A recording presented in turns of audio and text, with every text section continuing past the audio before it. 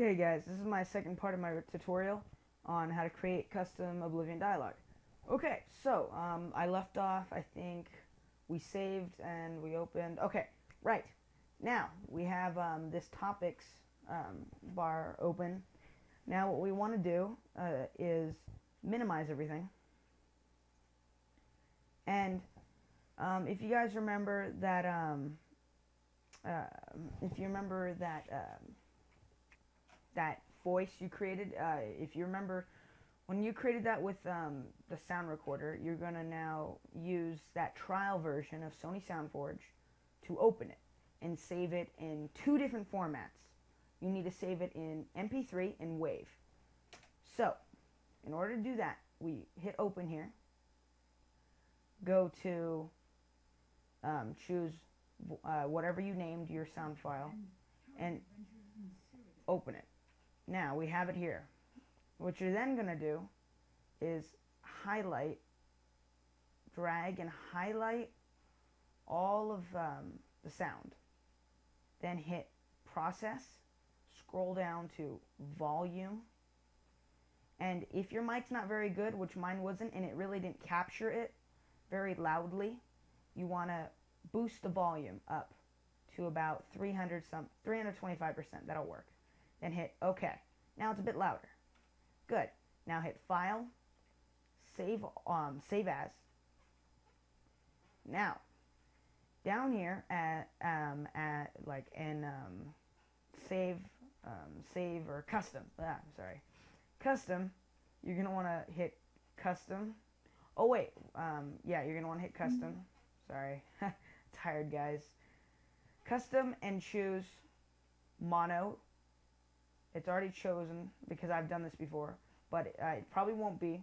So hit mono, scroll in this list and find 64 kilobytes per second by 44,100 hertz, like that. Make sure your screen looks like this when you're saving it as an MP3. Not as a WAV, but as an MP3. So make sure this is save as type is set to MP3 audio. There's this giant list. Make sure to set MP3 audio. And remember to put it to these specifications. Hit OK and save it. Put a giant M on the end of the name so you know it's an MP3. So it's voice for character M. Save it. Then save it again as a WAV. Scroll down, you'll find WAV down here, WAV. Now choose custom, hit custom.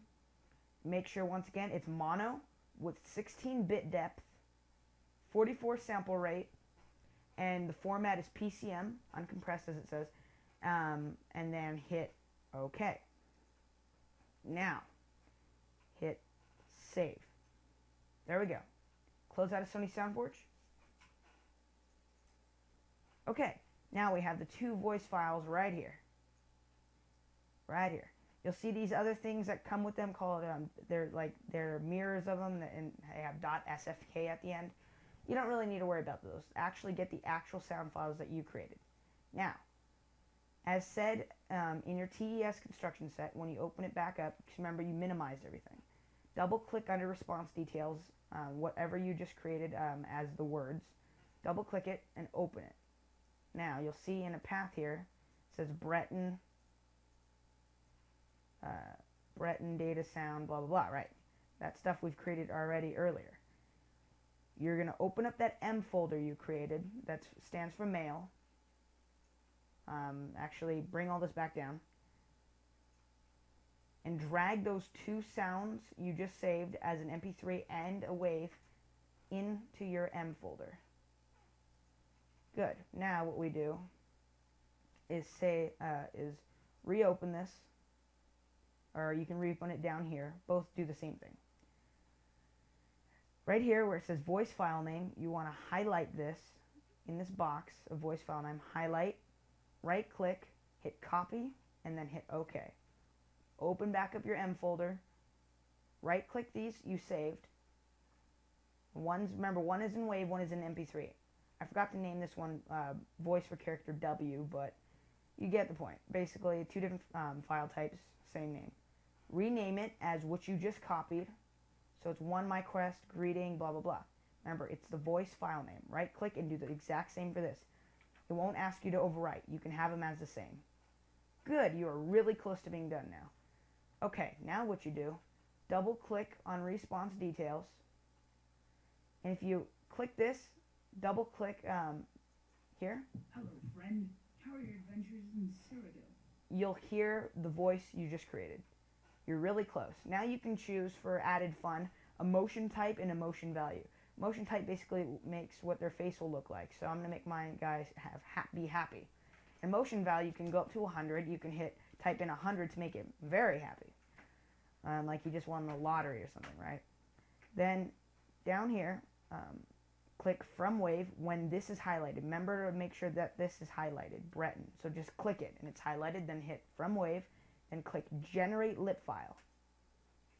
Now, remember that you need to download the TES construction set 1.0, not the newest one, because the newest one will not generate lip files. Down here, you'll see that it says won my quest greeting blah blah blah. You have it. You have a new lip file.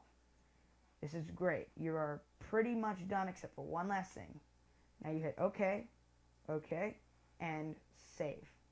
It should automatically save. Now minimize this. Remember, you have your lip file and your MP3 and WAV file. Like I said, download the 1.0 of the editor, not the newest version of the TES construction set. I'm sorry, I forgot to mention that at the beginning of my videos. It's alright. I'll make sure to put it in the comment up top right. Okay, so then minimize this. What you're going to need to do now is, let me see, what was it? Oh yeah, sorry, take your TES construction set, and what you need to do is create something called you want to go to character, faction, and create your own faction. It's like 7 in the morning. I'm kind of tired. That's why I keep thinking long periods of time. So now you have faction window open. Right click this list and hit new faction. New. Create your faction like you've created your quest in your NPC. Call it custom faction or whatever you want to call it, but just call it custom faction. Remember to put a 1 at top, 1 so it's at the top. Like I said, makes it easy. Give a name for it. Call it, I'm going to call it awesome. And then click hidden from PC. Hidden from PC. Then click OK. Now, what we do is go to character, then go to quests. Now, in this list, click G, and you'll immediately be taken to generic. Now make sure there's a bunch of generics, but they are all different races. Generic Argonian, generic Breton, generic this. Make sure it's just generic with nothing else following. Hit generic, then go to, oh yeah, quest data. In this blank box here, or well not blank, it should have something in it. Right click this box, click new. Then once again, when you were doing your own quest, click this list and go to get in faction. So get in faction. Then once again click invalid, and then it's already highlighted for me, but click the list and use your faction, whatever you named it. I named it one custom faction. Click OK. Then click, make sure this is 2 equal signs. Then change this value to 0. Make sure it's 0. Then hit new. And you're done. You're all done. So now that you've created this, what you do is hit OK and save. I'm going to continue this in the next video. It's going to be really short.